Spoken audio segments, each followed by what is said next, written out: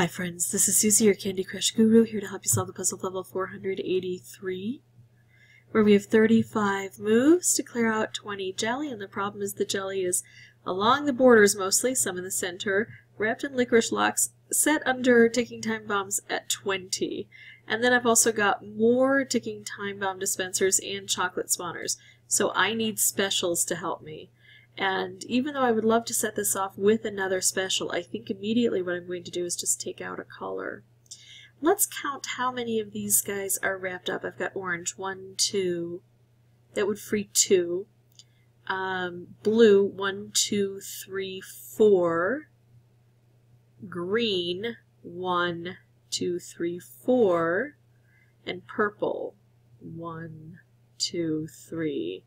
So I think what I'm going to do is this, to open that up, and then take out all blue from the board, concentrating the colors down, hopefully making another color bomb opportunity. That's kind of what you have to do on this board. Start with a color bomb and parlay it into another color bomb.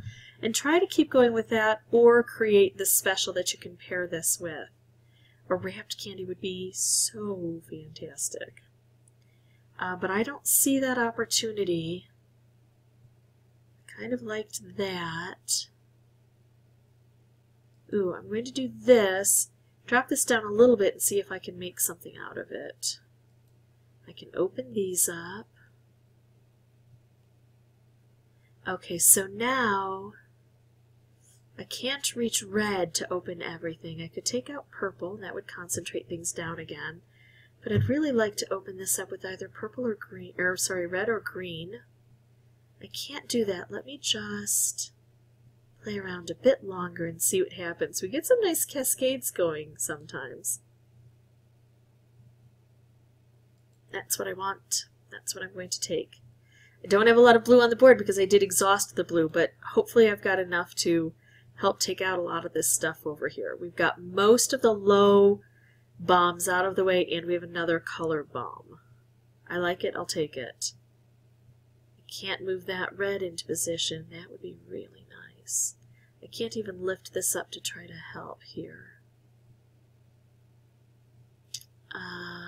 Let's see. I'm going to do this.